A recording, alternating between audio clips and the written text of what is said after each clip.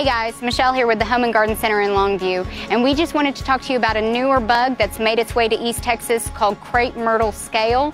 Most of the time you won't even see the bug itself, but just the mess that it makes. It secretes an enzyme, which is a nice way for saying it poops all over your crepe myrtle, and that poop will mold over, turning your crepe myrtle black. You'll want to use a systemic insect drench, and even though the name sounds complicated, it's really not. There's no spraying involved, it's real easy. All you have to do is measure, mix, and pour it at the base of the tree.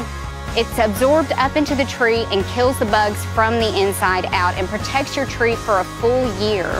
If you have any questions or would like to speak to one of our professionals, feel free to give us a call or check out our website at thgc.net.